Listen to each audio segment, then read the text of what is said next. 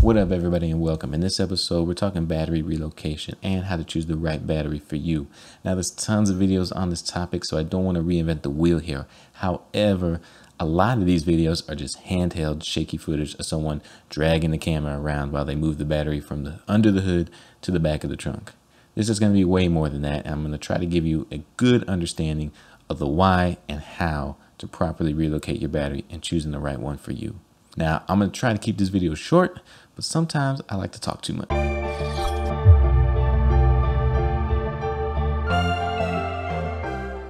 For those new to the channel, my name is Alex, aka the Rotary Knight. That's Rotary_Knight, like knight in shining armor. Now, you can find me on Instagram with that hashtag, with that tag. Is that what they call it?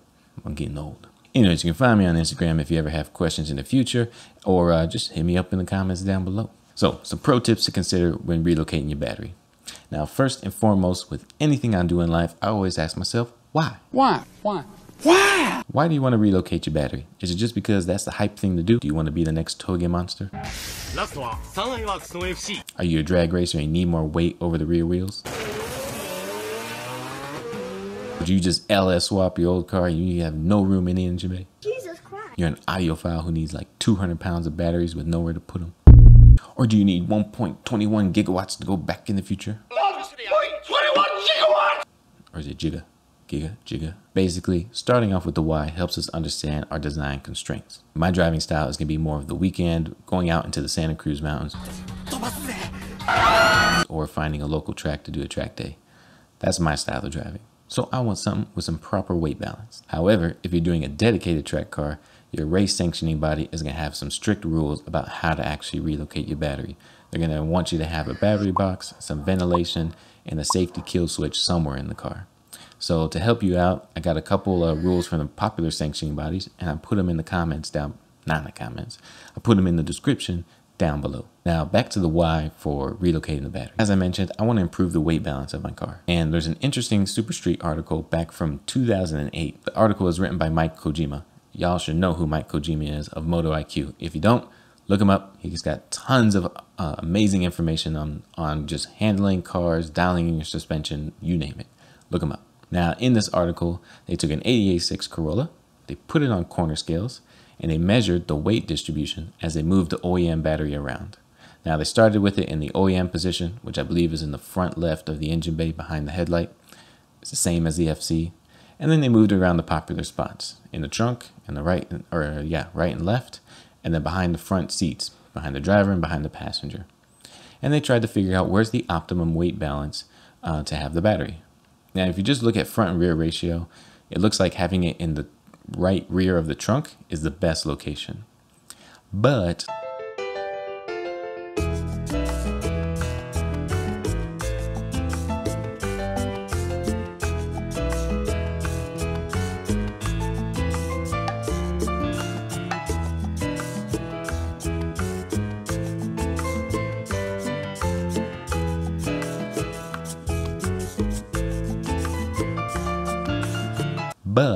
there's this other thing called the polar moment of inertia you might want to keep in handy. Try to say polar moment of inertia 5 times fast. There's this other thing called the polar moment of inertia. Now, what that refers to is the way a car reacts to the twist or changes in the direction. Let's find a clever way to describe this. What do I have in the garage? Okay. This isn't the best example, but I have this little bottle here, right? When we're talking about resisting this torsion, basically when I do this, right, the weight is on the ends and it's sloshing back and forth. You can feel it when I change direction. It doesn't like it. However, when you have the weight on the center like this and I twist it, it's super easy and there's nothing sloshing around. So the point of the polar moment is basically the more weight you have towards the center, the easier it'll be to rotate. It won't resist that twisting motion so much. So this is why on cars like ours, they have a low polar moment of inertia, which means the weight is closer to the center axis of the car, which means it's easier to rotate. This can also be a double-edged sword because sometimes it can be really snappy and difficult to maintain control over when things get a little hairy. Now, just to give you another example, let's look at the S2000 compared to the FC. I like to use this because the S2000 has a really low polar moment of inertia, even better than the FC. Now, when you look at the engine bays of the two, they're very similar because the engines are pushed as far back to the firewall as possible. They're behind the front axle, so they're inside that front axle line. But if we look at the fuel tanks of the two, the FC is way in the back. It's hanging over the rear axle. But the S2000 has a much smaller fuel tank and it's hanging inside the rear axle right behind the driver. Getting a phone call. Where was I? Oh yeah, the S2000 fuel tank. Now that fuel tank is like right behind the driver's seat and it's inside the rear axle. And I want to say the capacity is super small. The FC is like 16 gallons. The S2000 is S2000 fuel capacity. S2000 has a 13.2 gallons fuel tank capacity. I don't know if you heard that, but 13.2 gallons. So it's 3 gallons less than the FC. The S2000 is like 20 years newer than the FC was. You can see where their minds were. They wanted to improve that polar moment and make it lower. So they moved the weight inside. I'm getting really deep into this more than you guys probably care. So let's move on. So the whole point is, how can you improve that? Well, if you have the battery in the trunk, you're actually making the polar moment higher, making it more difficult to transfer that weight. Now, a 30-pound battery may not have that big an effect, but there's still an effect overall. So a way to improve it, move the battery behind the front passenger seat. And that is actually the same option that I chose for me. Now, everybody does that more or less, but I wanted to give you the reasoning of why they actually do that. Now we get the point of why we chose to put the battery behind the front passenger seat. Now, how do you know to choose the right battery? There's actually many different types of batteries out there you can choose from. Now, what you're probably typically used to is a wet cell battery. That's what most OEM batteries are. Now, they're wet because there's a liquid electrolyte solution inside the battery. Typically, we refer to it as battery acid when you see it leaking out of the battery case. I do not recommend putting a wet cell battery inside your car. Mostly for the reasons that inside that thing is very toxic, highly corrosive. It'll rust and eat through your paint if that thing ever leaks. And they can also leak gases, and they need to have proper ventilation if you're going to move it inside the car. If you don't have proper ventilation and sparks are anywhere nearby and that thing has gas exposed, it will explode. You could, if you're balling, get a lithium-ion battery. Now these things are freaking crazy expensive. However, they're super lightweight, fully sealed, and you can mount them just about anywhere in any position. The only problem is they're like 10 times as much as a typical battery. So for most weekenders like myself, that's way out of line and over our budget. Instead, we're going to go with the good old trusty dry cell battery that we refer to as an AGM or gel cell. AGM refers to absorbent glass mat, and the gel cell is just a gel. And the difference is the electrolyte solution is not wet, it's absorbed in either the gel or the AGM.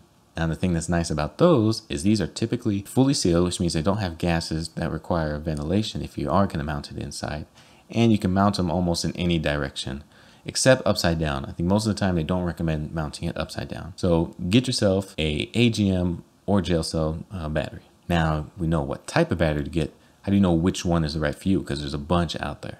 Now I used to run this red top Optima battery right here, but this thing finally died after about 8 years. And it's so heavy, I decided let me go with a different option. Now to make my decision easier, what I did is I benchmarked the OEM specs. So here's a chart of a breakdown of what I went through to decide the best one for me. What we're going to do is we're going to compare the cranking amps, the cold cranking amps, and the amp hours. Just a disclaimer, I'm not going to explain all the differences between those. You can just Google it real quick or find it on Wikipedia. Basically, the cranking amps refer to how much power you have to crank the motor over, and the amp hours are sort of like a power reserve that you have left in the battery. Anyways, the OEM battery is about 700 cranking amps and about 550 or so cold cranking amps. The amp hours are about 60. Now let's compare that to my trusty red top Optima battery here.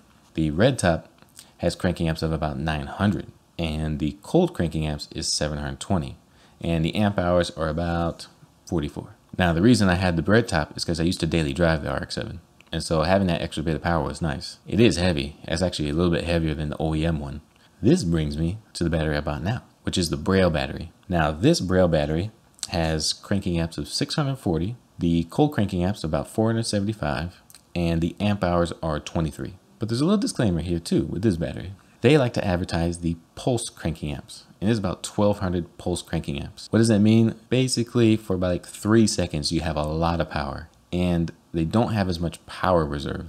So if you have a car with a lot of electronics, maybe I would look the other way. And if you daily drive your car, I would not recommend these little Braille batteries. Go with an Optima. But the Braille battery weighs only 17 pounds. It's puny in comparison to that. And one last thing to consider about the weights. Now, imagine you're going to mount a 40-pound battery somewhere inside the car. This thing is like a projectile. Now, we can do our best to actually mount these things properly. But let's say you get in a big accident. I don't want to risk this bowling ball thing of a battery flying at me or flying at my passenger in case of an emergency.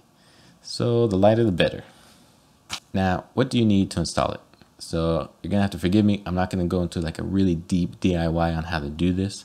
I'm just gonna give you an overview of the things you need, and then the things that I actually, another phone call. I lost where I was at. So yeah, I'm not gonna go super deep DIY on this and give you all the step-by-step, but instead I'm just gonna give you a quick overview and show you some pictures of what I did on my car. Now, the things you'll need, obviously you're gonna need a long power cable. I got mine, it's a 25-foot 0-gauge power cable. I recommend a jump post or jump terminal that you can mount in the engine bay. This way, say you need to jump your car, you don't want to run like the live cables into the car itself. You can still like jump it from under the engine bay.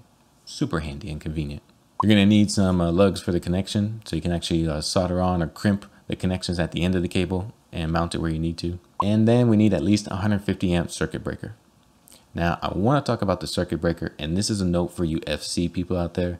If you don't own an FC, just ignore this next 30 seconds. So FC3S Pro has a write-up online on how to relocate your battery. The only thing is they have a redundancy in that system and where they use 2 circuit breakers, one in the engine bay and one behind the passenger seat. The only problem I have with that is the circuit breaker in the engine bay. Now, most circuit breakers that I found online have a max operating temperature of like 180 degrees Fahrenheit. I'll have to double check, but it's something around there off the top of my head. It is pretty easy to get to that temperature under the hood, especially like places I've been racing in the desert in the middle of the summer. It's not hard breaking 180 degrees under there, especially with a rotary.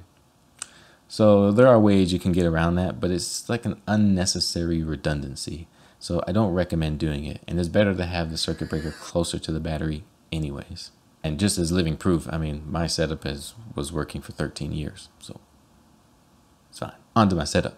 Now, under the hood, you'll see my jump post, and I recycled an old bracket over here from the fuel pump resistor relay. I actually made a video about how to rewire your fuel pump and delete this whole relay, but the bracket came in handy. There was a little bit of bending involved to the brake lines just to get it slightly out of the way.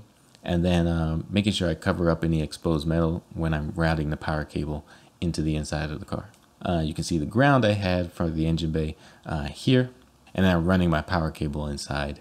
And it's just going through the harness grommet that's for the wiring harness to the engine bay. And when we're running and following it down from the harness grommet inside the car, it's just routing underneath the interior along the door seal to those rear storage bins. Now, when we get to mounting the battery, where the storage bin area is, I actually recycled over the stock battery tray from the engine bay. And it took a little modifications to get it to sit flat and level, but you can actually pull it off with the FC stock tray. The only thing you want to make sure here is when you're mounting this thing, make sure you have some washers and some nice chunky fender washers for the outside. The reason being is, say you do get in an accident or something happens, if you have some larger surface area, those fender washers will actually help to hold it in place so it doesn't fly out. And then for the ground, I would take the advice of the Haltech guys in their battery relocation video. Make sure you get yourself a nice chunky piece of metal. For the FC owners, we got plenty of chunky metal around. Just don't use a thin piece of sheet metal. That's all. So yeah, this was my attempt to go through this at least around 10 minutes or less. I don't know what the time is. I'm going to stitch this all together. There may be some jump cuts. I'm sorry. But I hope you found this information useful and helpful. Overall, let me know what you think of the relocation of the new Braille battery, mounting it. Oh, I almost forgot to mention, when it came to making that actual battery tie down, I just made my own with some right angle brackets I had laying around. Yeah, I hope you found this information helpful. As always, I'll have links to everything in the description down below. I have made an Amazon affiliate link partnership thing, so you know, whatever you get down there, if you do buy it, it helps me out to make more of these videos and feeds back to you guys, so anything is appreciated. And I'll have a link to my Instagram, so if you want to hit me up on it, send me a DM. If you need some help on your project, let me know. So basically, ask yourself why before you start doing these whole modifications, and how you're going to use it. What's your use case? And then make sure you're doing the modifications that are right for you. Don't just do them because that's a hype beast thing to do and you want to be the next yada yada. No. Do it what's right for you. Educate yourself. Make sure it's the right move. And yeah, I think that's it. Reach out down below, and I'll see y'all in the next one. Adios.